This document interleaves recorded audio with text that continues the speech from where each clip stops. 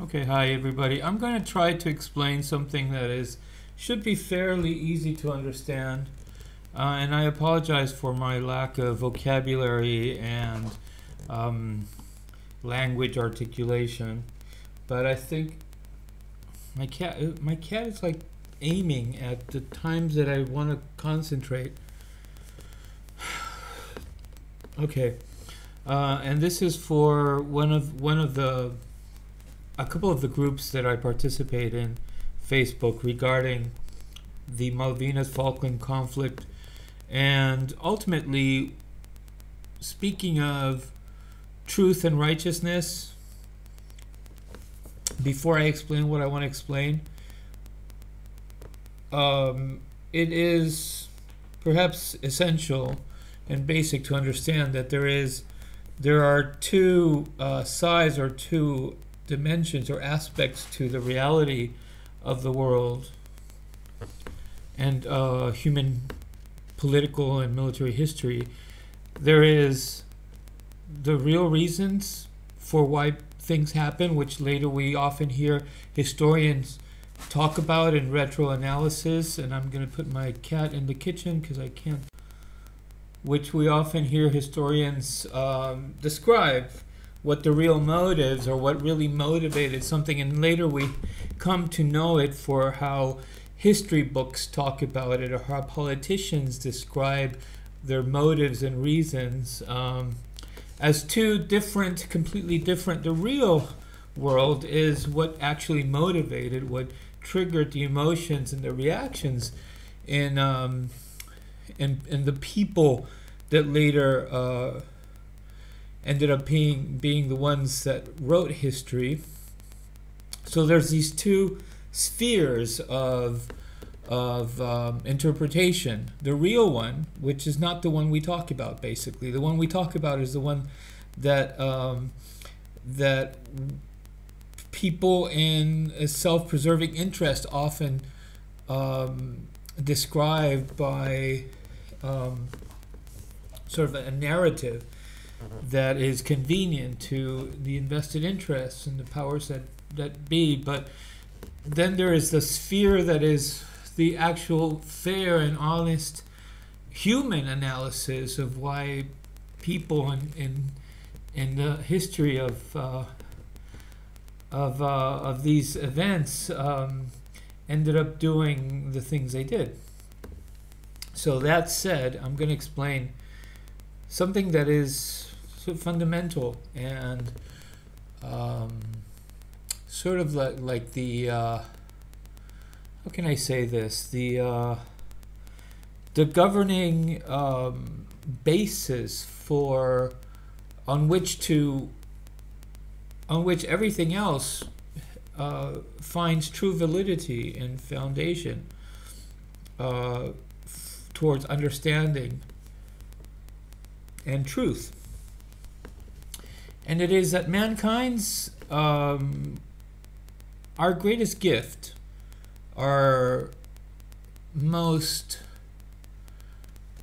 greatest capacity to recognize truth and pursue the utmost understanding and comprehension of existence is our speech, our thinking and our speech, our communication skills, our ability to talk and reason.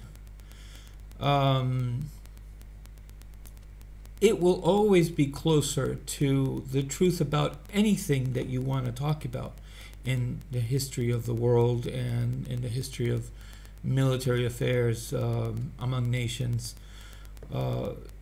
To understand according to reason and social, civil, political comprehensions that had to do with principles and political philosophies and and so I sound like Sarah Palin. Okay. So what happens? Okay, there's that, And then there is our ability to wield weapons, guns, armed force against one another.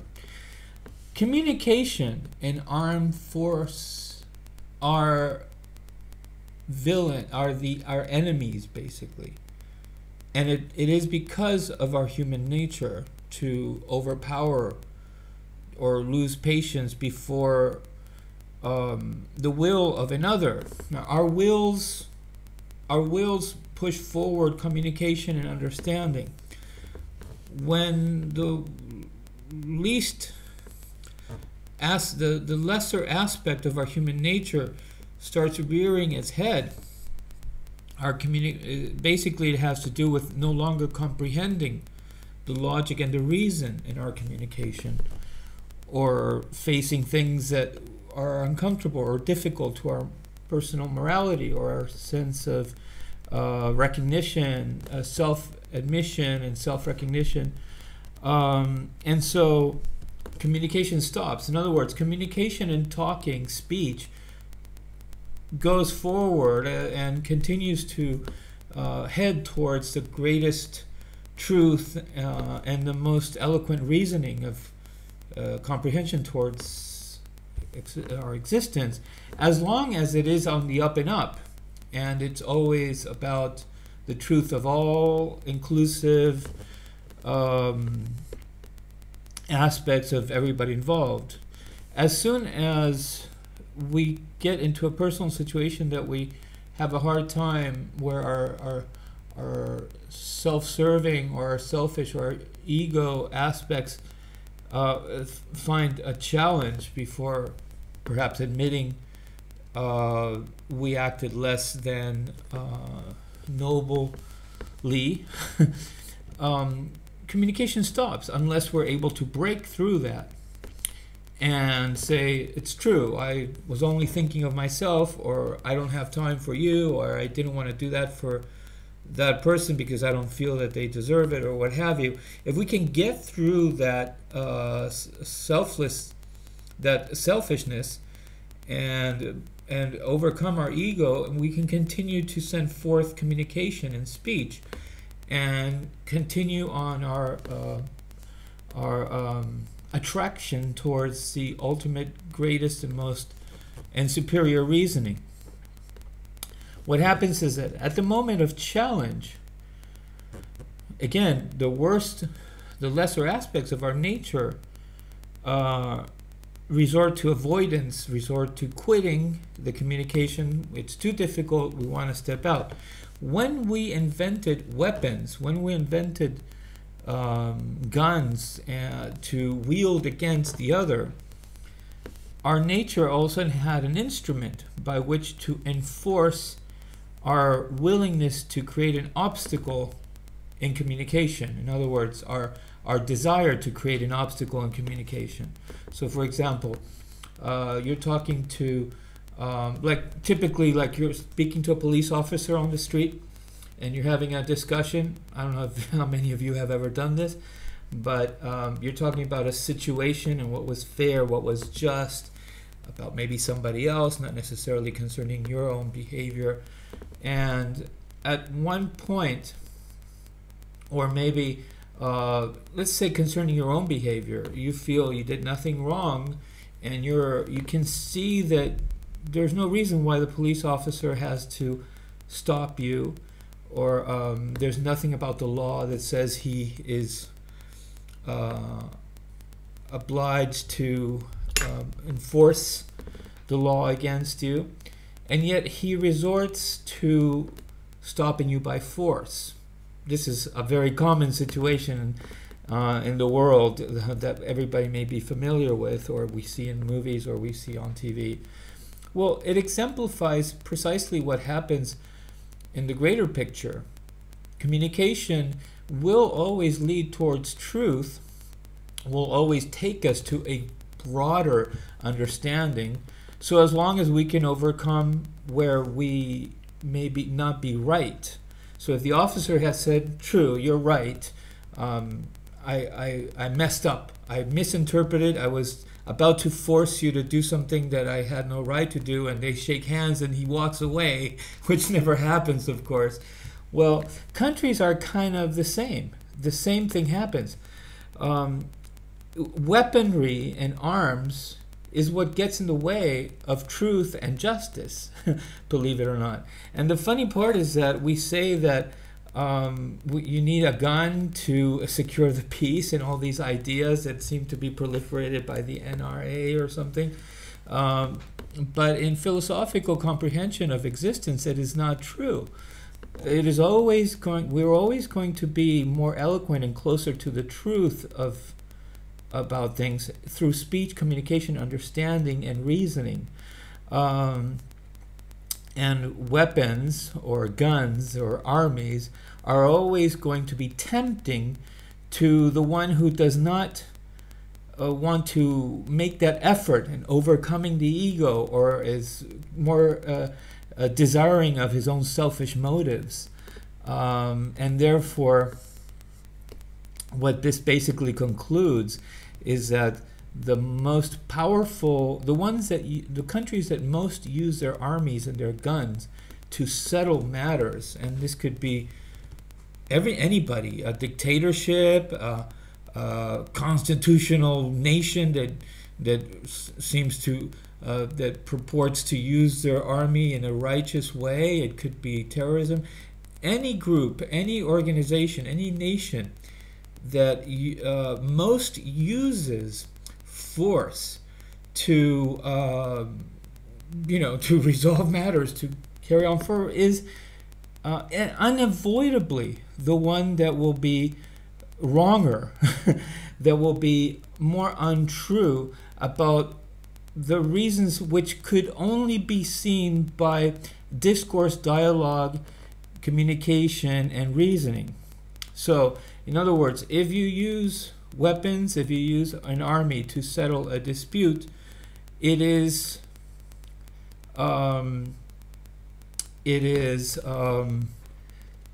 unavoidable unless you're defending the onslaught of an ongoing advance in other words, in the case of the Malvinas, for Britain to be right about bringing war to the islands or having a military base on the islands today, it would have to be dealing with a country that has been relentlessly attacking the islands and Britain, and constantly, so it had no choice but to defend itself. But it's actually the other way around.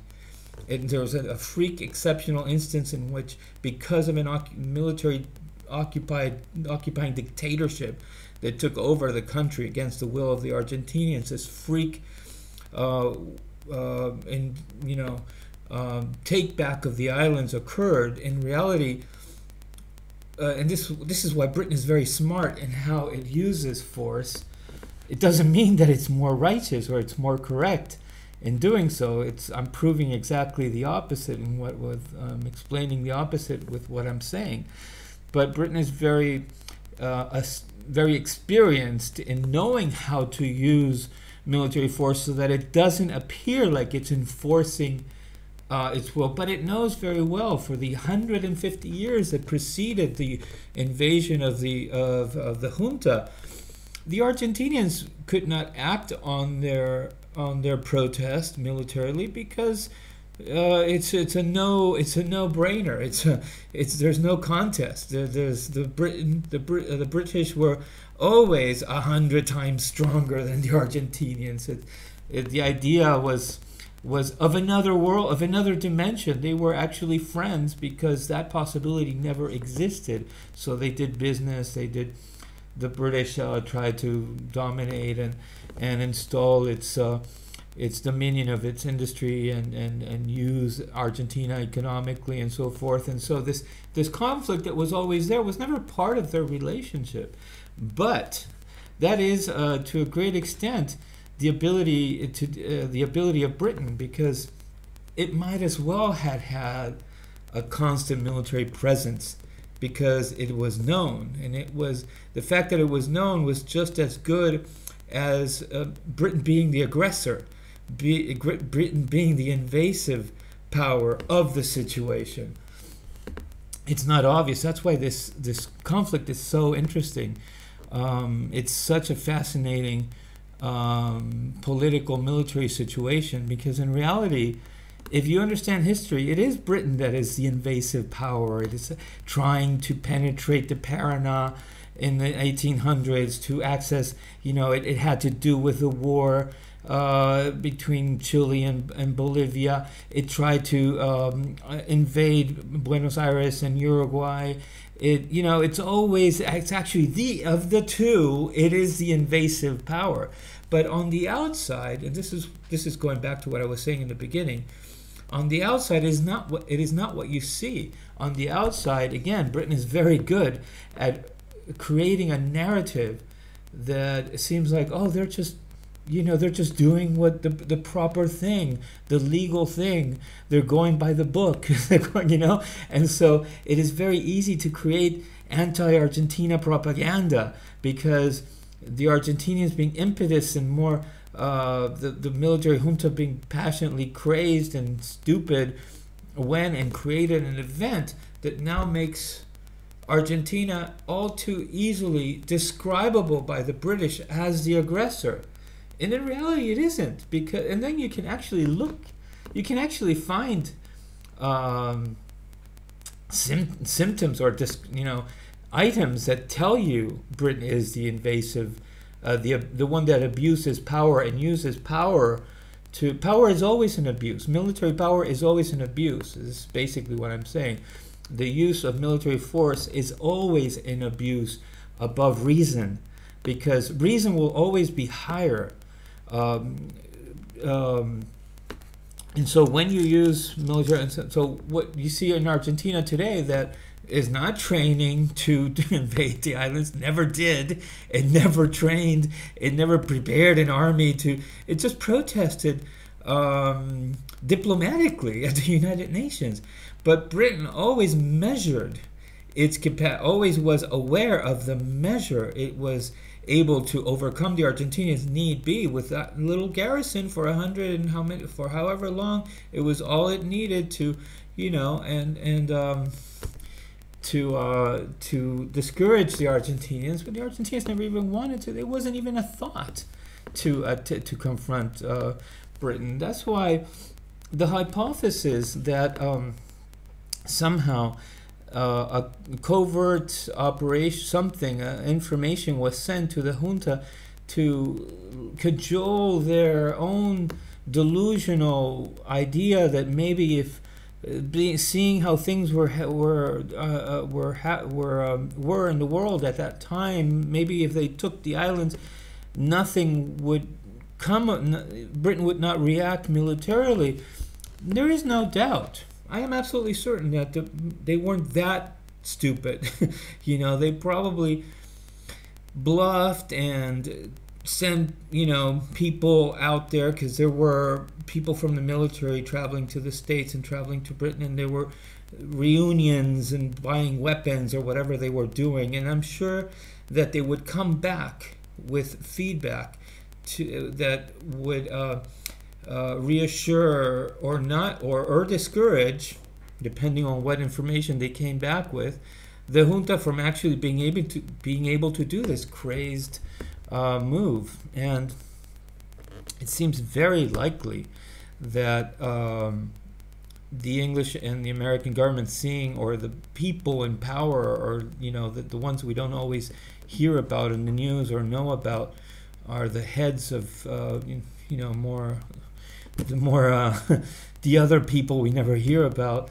Probably were talking about what was happening with Argentina and Chile, and how they were what happened to Georgia and South Sandwich Islands, and if the junta did sent any kind of feeler out there to see what the British would do in such an event, I'm pretty certain that they made sure that the response was to reassure them that it most likely nothing would happen. Why? Because a war on the islands was the best thing that could have happened for that geopolitical situation for Britain and for NATO.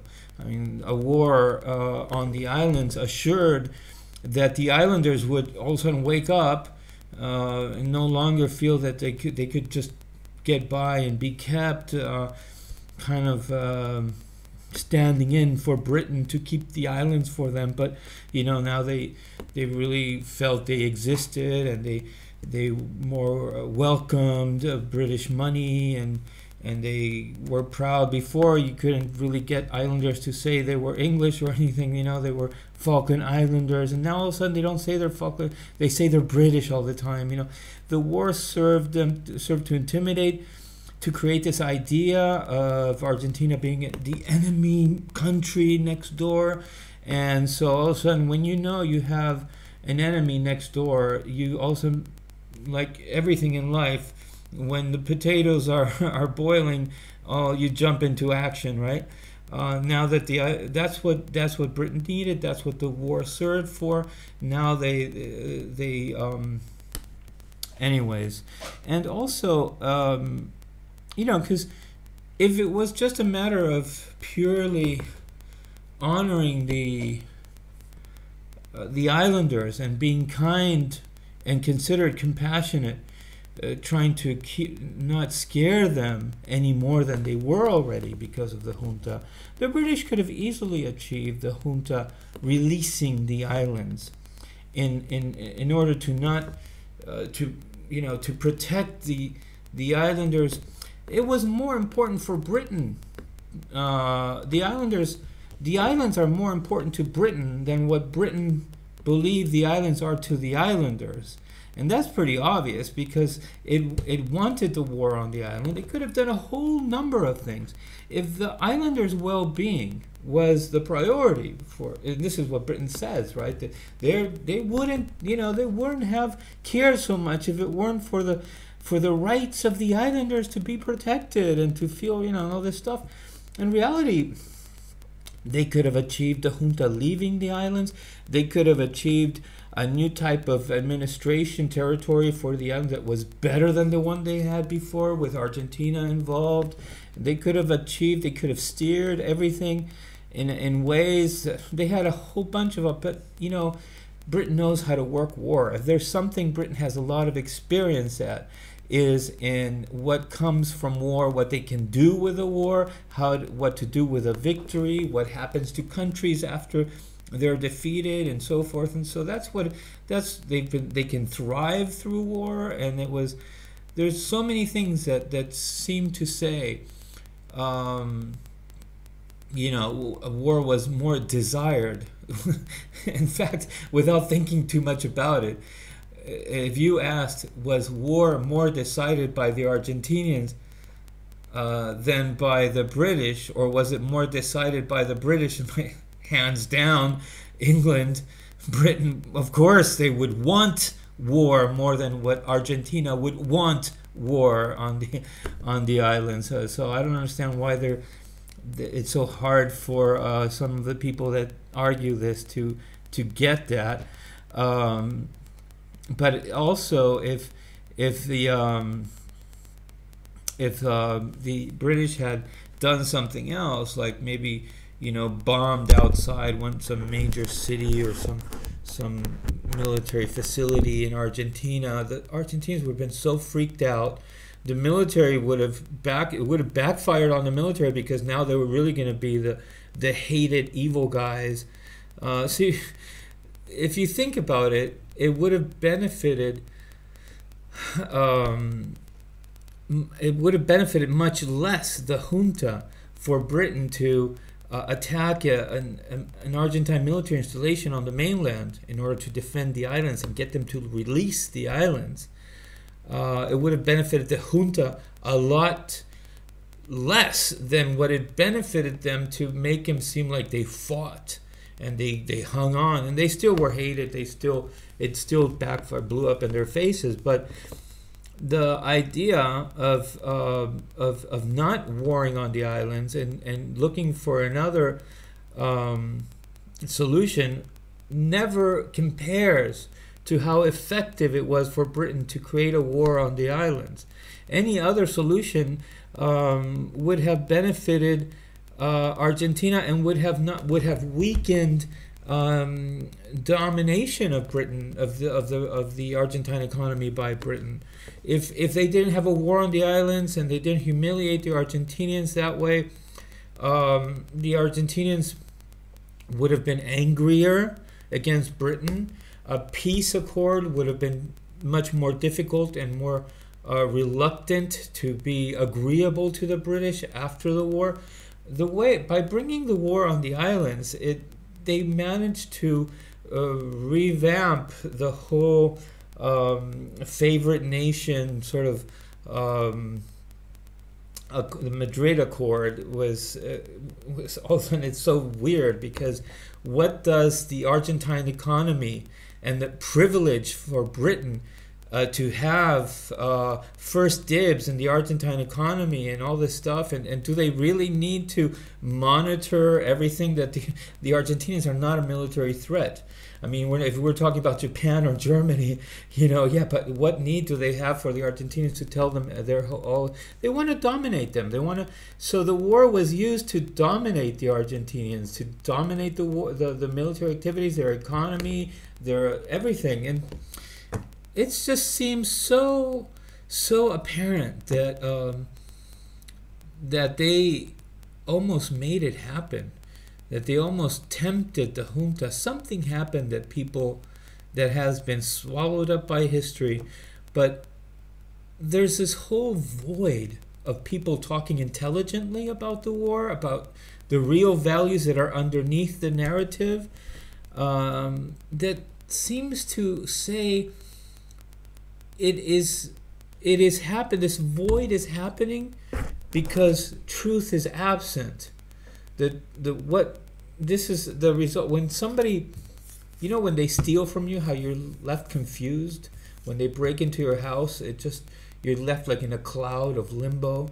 Well, if you think about the aftermath of the war, sort of the subtle, quiet, low-key chaos, this inhibition, and talking about the real motivating, intelligent analysis of the war underneath the narrative, the victor's storyline, that nobody, basically, as always, Britain has in its hands the whole story of the islands, and the Argentinians are always left a little confused. Well, there's a whole thing. There's a whole, oh boy. A whole situation, a whole sort of colonial mentality thing that drags on from colonial days, where Latin American countries were sort of split after gaining independence from Spain. Instead of building their own nations, like America did and like other countries did, they another colonial empire kind of stepped in that space left by Spain, and so the Argentina and all Latin American countries, they grew up not on a single footing of their own integrity and perspective, all around perspective of the rest of the world, but they grew up always with one half of them as such, seeing themselves as where we're going, what we want, how we're going to do things here, and so forth. And the other half always thinking of the Europeans, the Americans, the English, the French. There's always this comparison. We do it like they do it in France, or the Germans are this or this or that. The English are this or that. The French are this or that. They're always, and so that is devastating to the progress of any country, because it's like if a country was a person, it needs to walk with two legs. And that's like saying one leg can't make up its mind who it's walking for, while the other leg is trying to take the body forward. And this is a tragedy, and it's something that Latin American leaders have always known it, and that's why populist, nationalist government, against capitalism and all these. The left or what have you are such not desired by the powers of Europe, of the world, of Europe, England, the United States, because they're the ones that say, no, wait, we're not so sure that we want to buy that, or we're not so sure that we want to sell you that, or we're not so sure that we want to structure our economy according to, we can see that that is in your interest. They don't like those people, and so they have Lula in prison, and they malign all the ones that defend with patriotism their own nations, like Korea and the Bolivian guy, Morales, I think it is. I can't remember now. And Kirchner and Mujica is the only one that got away with, because he was so humble. You just couldn't, I guess they didn't have the heart to malign him. But, they basically go after the ones that want to stand up for their own country. And so they prefer Macri. And Macri saw this, but he doesn't care enough for his own country. He saw this, and he knew very well that what would benefit his own economic invested interest was to play along. It's so stupid to care about Malvinas. It's such a thing. What are we gonna do with those islands? It's such an insult, such an offense to the country, and people. The Argentinians don't even know what to say about it. They're shocked. They're always being shocked by the way they're being, right hook, left hook punched from left and right, and anyways, and so it's just so unfair. Latin American countries, they just need to be left in peace to order their own countries and stop pulling at their strings, stop trying to influence them. Don't these countries have enough wealth? Have they not reaped enough benefit, enough resources from the planet that they cannot let the young countries that need to find order and direction and peace? It's unbelievable. Where do they want to go? It's not like you can continue growing and expanding onto another planet. This is it. If we don't learn to respect all nations as equal, to our own rights as equal nations that have our own entitled right to develop our country for our own people, it's never going to stop. And if we continue to put weapons before reason and logic and truth, the fighting is never going to end. At some point, we have to realize that the enemy of human nature is the gun. The enemy of truth, the enemy of a superior, sublime direction and truth, again, is the army, is the weapon. We have to realize that human beings cannot handle gunpowder. We just don't know. We're like monkeys. We always end up destroying, hurting ourselves. We have to change the priorities. Life did not design a gun into our brain, but that is what they're teaching. They're equating war and guns and murder to something that is sort of part of the human mind. No, the human mind the species could never have survived and thrived and proliferated if its first thought was not love, proliferating, and thriving. But we have seemed to have come to a point where we teach that somehow we were born with this fight of equals between destroying guns, wars, and murder, and love, good, and thriving, as if they were side by side. No, there is an order, and the first one is good, love, and proliferating, thriving. The enemy of that is the gun, is the army, is the weapon, and that will always be second and less desirable. We knew that before. But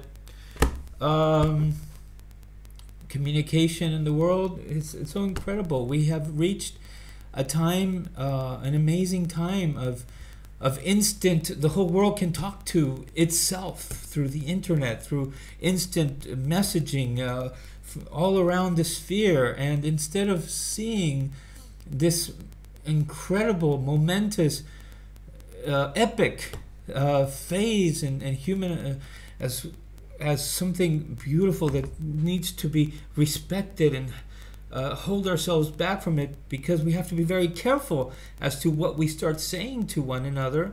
We're teaching, we don't care, we